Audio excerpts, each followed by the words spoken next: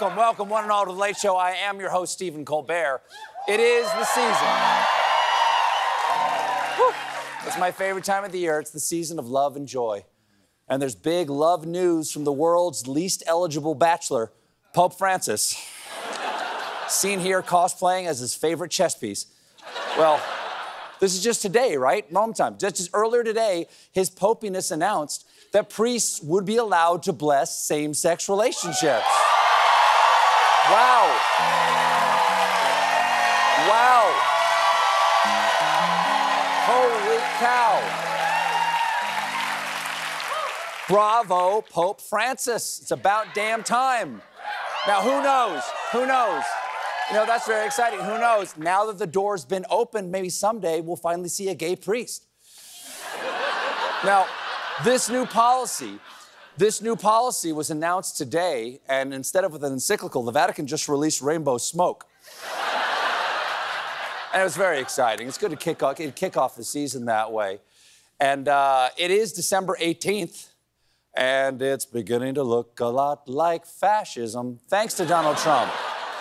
Over the weekend, was this New Hampshire? In New Hampshire, he had some pretty disturbing things to say about immigration. You know, when they let, I think the real number is 15, 16 million people into our country, when they do that, we got a lot of work to do. They're poisoning the blood of our country. That's what they've done. Poisoning the blood of it. That is absolutely disgusting. Also not true. The blood of our country is not being poisoned by immigrants. It's being poisoned by dipping pizza in ranch dressing. The statement is horrifying in and of itself, but it gets even worse when you realize the term blood poisoning was used by Hitler in his manifesto, Mein Kampf. Now, as you can imagine, people are upset that he's quoting a genocidal maniac in his stump speeches. But a Mike Pence aide defended Trump, saying, "I think it's highly unlikely that Donald Trump has ever read Mein Kampf." Right, because it's a book. He probably got the version with pictures, Mein First Kampf. Now, that's also upsetting. It's also a very upsetting image, very upsetting image. Obviously, Trump's words are indefensible, so Lindsey Graham defended them. We're talking about language. I could care less what language people use as long as we get it right. Yeah. What language our leaders use does not and has never mattered. That's why the Constitution starts with, "We the plue please of the untitled yabba dabba water da dang dang hummin hummin hummin hummin hummin hummin hummin." And it wasn't just Lindsey Graham. Tennessee Rep Tim Burchett also said stupid things. You well know I'm from East Tennessee, and we don't usually talk like that. And he's from New York, and that's the way folks. He's Trump being Trump. Yeah, we here in New York all talk like authoritarians. I remember, who can forget this classic scene from Midnight Cowboy? Hey, I'm ghost stepping here. I'm ghost stepping here. Give me some Lebenstraum. Now, Trump didn't only paint a dark fascist future. He also looked fondly back on his fascist past. You had a certain gentleman behind the desk, that beautiful, resolute desk in the Oval Office. What was his name? His name was Trump, happened to be Trump. But it was all of you, actually. In a certain sense, you were all sitting behind that desk. So, in a certain sense, you're all in a lot of trouble for what you did. Behind that desk, 91 charges. Woo! What were you thinking? Taking those classified documents. And don't get me started on your family life. You never remembered Eric's birthday, so in a certain sense, you're the terrible dad, not me. Now, it's no surprise that a lot of people don't want Trump, but a lot of people also don't want Biden. According to new polls, few U.S. adults will be satisfied with a Biden-Trump rematch. As one voter put it, this is probably the most uniquely horrible choice I've had in my life. Spoken like a man who's never had to choose a bathroom stall at the Port Authority. That one right there has, that one somehow has 3 feet in it, and in that one I can hear the toilet crying.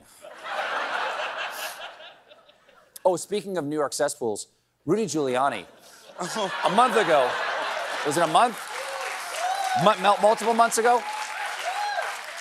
Months ago, Giuliani was found liable for defaming 2 Georgia election workers with lies that were so damning those workers were forced to go into hiding. Well, last week, a jury had to decide how much Rudy would have to pay those election workers. And keep in mind, they were seeking $43 million. Well, on Friday, the jury ordered Giuliani to pay them $148 million.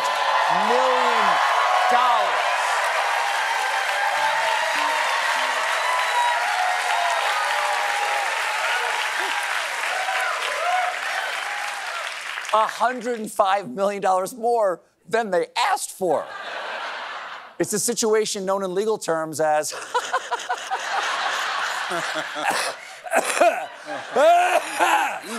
Easy. Now, no one's sure how much of this judgment Rudy will actually be able to pay because his net worth is unknown. Although a financial statement acquired during discovery listed his personal assets as 2 empty Franzia boxes and a paper bag labeled backup teeth. Point is, Rudy needs cash and he needs it real quick. He's gonna have to stop making videos on Cameo and start making videos on OnlyFans. Now, no? No? Okay. Once it was all over, Rudy told reporters that this isn't over. Of course, there's very little I could say right now. I have to analyze this. Obviously, possibly we'll move for a new trial. Certainly we'll appeal. I'm sorry, Rudy. I couldn't hear what you were saying over what is going on with your staffer's hair. It really looks like his barber died mid-cut. It's like he's buying a toupee on the installment plan. I don't think AI has finished rendering him yet. Turning to football news, Taylor Swift. Yesterday, wow. Yesterday, her boyfriend's team was in Foxborough, Mass, doing what teams do in Foxborough, and that's smacking the bejesus out of the New England Patriots. But at one point, the refs took mercy on the Pats when what looked like pass interference against Travis Kelce was not called. Now, clearly, Taylor was furious that Travis did not get the call because cameras caught her saying some words you won't hear on CBS. People have some theories about what she was saying, but I don't think Taylor was cursing. I believe it was at that moment she realized that she forgot her favorite mid-game treat, the fudge. The woman loves fudge. She likes fudge, I guess.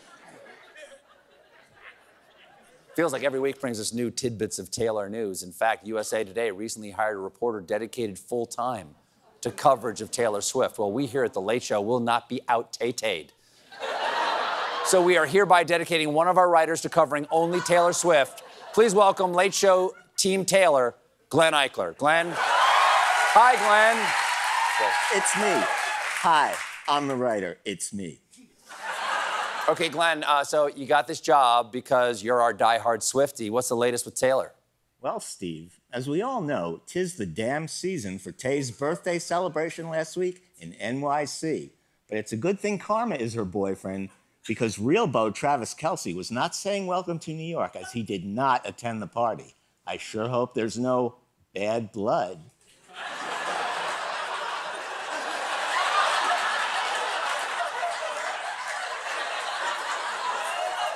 Glenn, I have a suspicion that you don't know her music at all. You just Googled Taylor Swift song titles right before this segment. Well, shake it off, Steve. It's like I always say, Drops of Jupiter live cover from the Speak Now World Tour album. I apologize, Glenn. You clearly know your stuff. Glenn Eichler, everybody. Thanks, Glenn.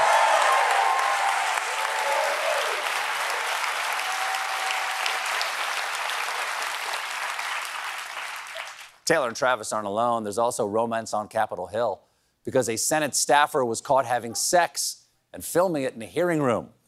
Well, certainly gives new meaning to the word staffer. The below-the-beltway activity allegedly took place in the same room where nominees to the Supreme Court are grilled by senators. Yes, they were doing it in the room where they picked the Supreme Court, so in a way, we've all been screwed there. But, really? That one? I had my doubts. I had my doubts on that one. I apologize. But in light of this congressional news, they're going to have to update Schoolhouse Rock. I'm just a bill. Yes, I'm only a bill. And I just got railed on Capitol Hill. We got a great show for you tonight. My guest is Saturday Night Live's Kenan Thompson annual performance by Olivia Rodrigo. But when we come back, Emmy and I have some first drafts and holiday cards. Join us, won't you?